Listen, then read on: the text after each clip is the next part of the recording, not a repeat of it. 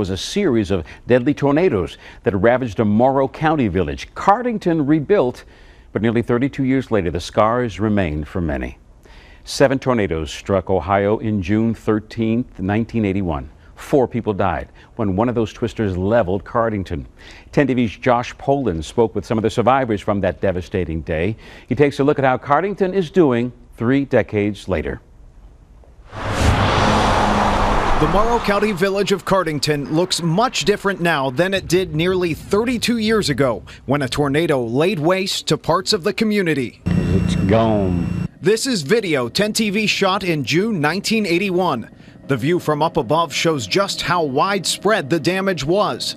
Then Governor James Rhodes says he had never witnessed such devastation. I've never seen any city in Ohio that's this size has been hit this hard. The tornado caused severe damage and was responsible for killing 4 people and injuring more than 50 others. Could have been killed. Could have got hurt. Parts of Main Street here had to be totally rebuilt after the tornado hit. I sat down with one former resident who says she's thankful she even made it out alive.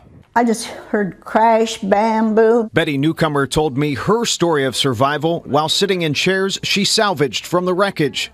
You can tell they're beat up, but they're kind of a memento. Newcomer also proudly displays some crystal and a clock from an apartment she was in when the tornado hit. Everything got still, real quiet. And then all of a sudden, everything came down on me.